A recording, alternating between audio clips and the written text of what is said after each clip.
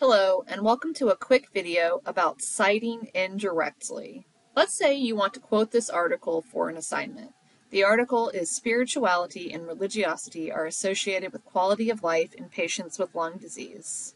You want to cite this evidence found in the literature review or introduction of that article about the quality of life related to spirituality of the individual.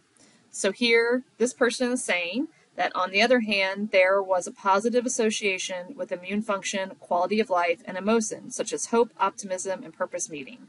So you would want to quote or put a direct quote about how having spirituality leads to a better quality of life.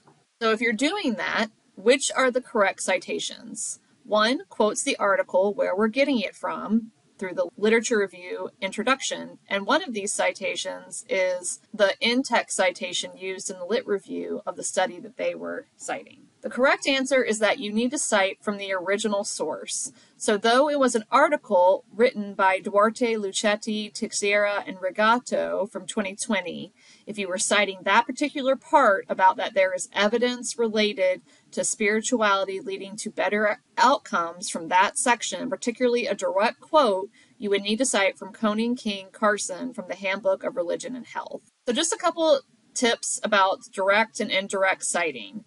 Thinking about, are you quoting a source directly? Yes. Make sure that your quote is under 40 words if it's a direct quotation. Put page or paragraph number with quotation marks.